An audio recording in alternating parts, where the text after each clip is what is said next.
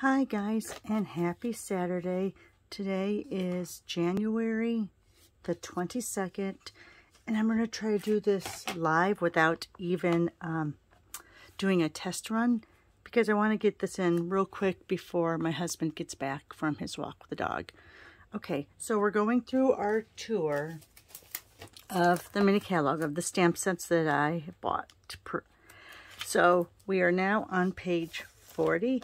And this is called Amazing Silhouettes. And this one I actually didn't buy. I got this one for being part of On Stage at Home.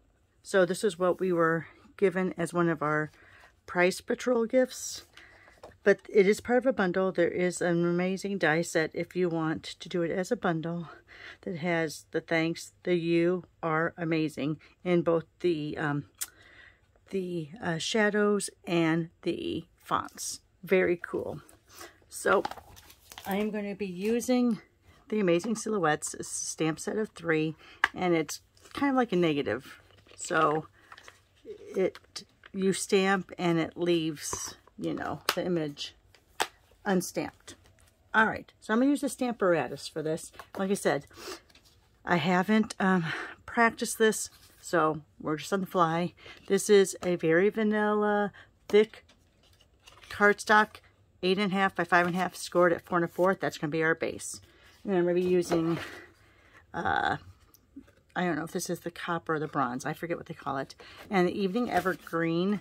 And then from the other in colors, I'm using Pale Papaya, Fresh Freesia, Soft Succulent. Now these are all supposed to be 3 by 4 3/4, but as you can see, I cut one wrong, so we're just going to deal with it. And I'm using my Stamparatus. I'm going to be using the basic gray to see how that looks, and if not, I may re-record this, and then we'll be using Memento as always. But I want to use the gray because it's nature. All right, so I'm not, oh good, it's still on. So I'm going to go ahead and ink this up. I'm going to use a Stamparatus because we're going to do a cut on this. All right, so I have my basic gray on there. I'm going to go ahead and put this to that corner. So that's going to be how I line it up. And I'm going to stamp. Oh, I should have my little dry erase board eraser to help with this. But let's see how that goes. All right, looks pretty good. I think that's how it's supposed to be on that side. Yeah, it does look like it's a little bit more modeled. So I'm just leave it like that. I'm going to say that's fine. So let's go ahead, go over here. Now on the Stamparatus, I have taken that foam insert out because this is a clear mount stamp, a cling stamp. So you don't want to have that extra height on that because it won't stamp right. So let's go ahead and make sure that's lined up.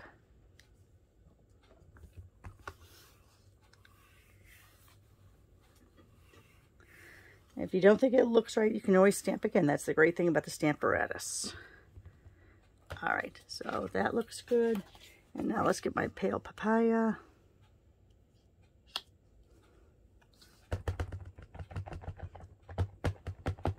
And I always put a stamp case underneath my Stamparatus plate just so you have a little bit of a level playing field when you're inking up. All right, so let's go like this.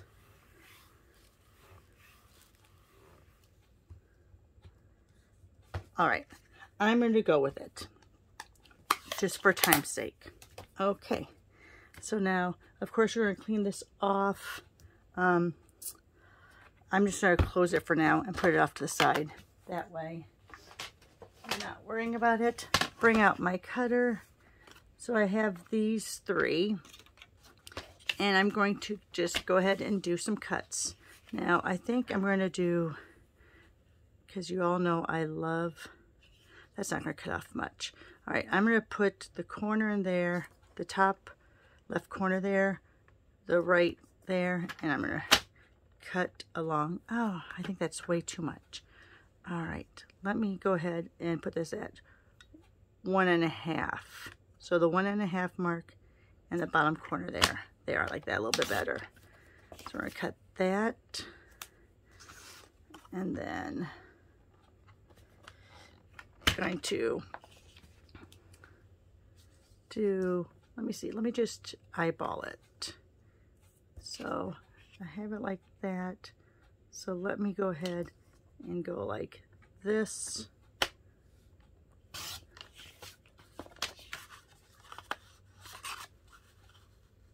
Oh, wrong way to do it, guys. Look at that. Not pretty. All right. So guess what? Because I can do that, and because of the miracle of the Stamparatus, let me just go ahead and restamp this way.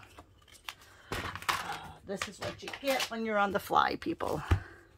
This is what you get. So let's go ahead, put that corner up there, put that right next to it.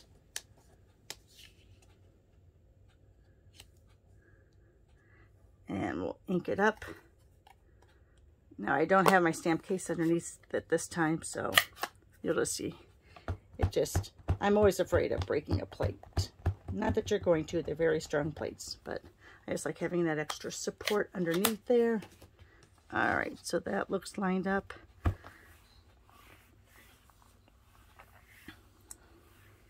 You know how they say measure twice, cut once? You should view it twice and then cut once.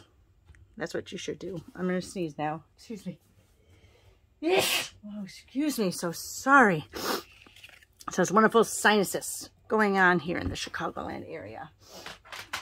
We're warm today, so of course it's acting up a little bit. Okay, there. Now we're getting a little bit more where I want to be. So let's go ahead. And then on this one, go ahead and grab this again. I think I'm just going to cut a little bit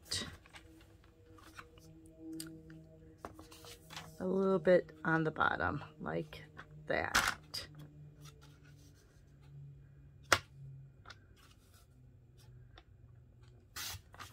Okay.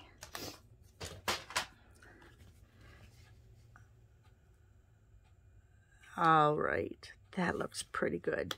Now you can see it's not perfectly lined up. It's not going to be, and it's not going to be that big of a deal either, just so you know. All right, so let's take out the Stampin' Seal. Let me make sure, because that should be pretty well lined up in that corner. So let me go ahead and put some Stampin' Seal down. And this, I also like using my cutter on this too. Let's see. Just to kind of have it lined up. All right. That's why I always have so much stickies on my cutter. So, and now let's go ahead. Let me bring out the silicone mat because I now have tape underneath there. I don't want it to stick down. Sorry guys, I'm really sniffling now. I am so sorry. All right, so it looks like right about there.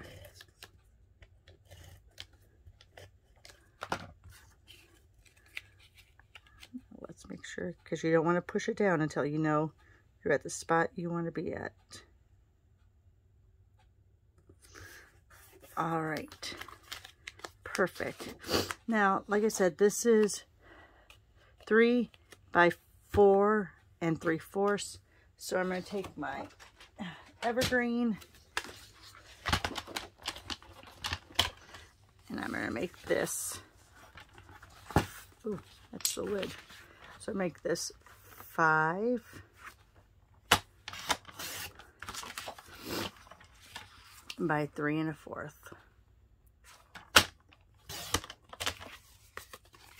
Make sure before I put the remaining tape on, that looks right.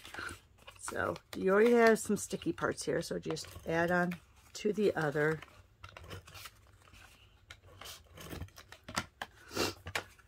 Oh, I'm so sorry guys. This is what happens sometimes with my sinuses. All right, I'm hovering. Looks good.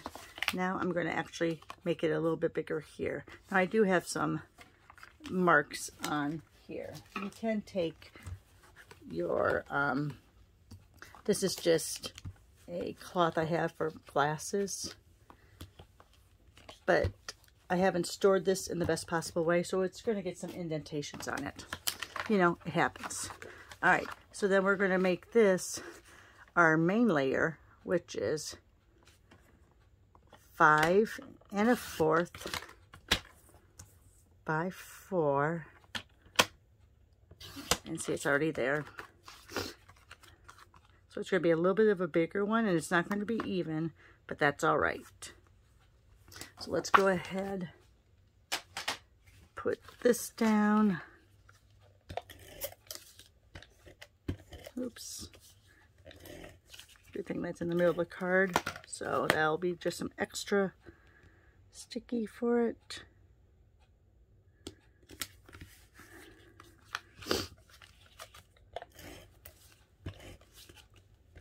You know what? I probably should have popped this up, but too late now. We'll just go ahead. You know what? It doesn't matter. Even if they're sticky under there, I still can pop it up. Because you know what? That's just how versatile these Stampin' Up! Products are.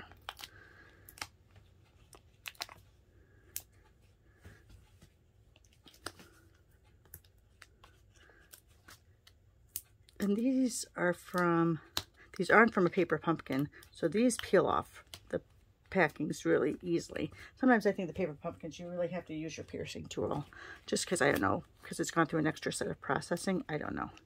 I'm going to do it, maybe I'll do it off the slant a little bit, like that.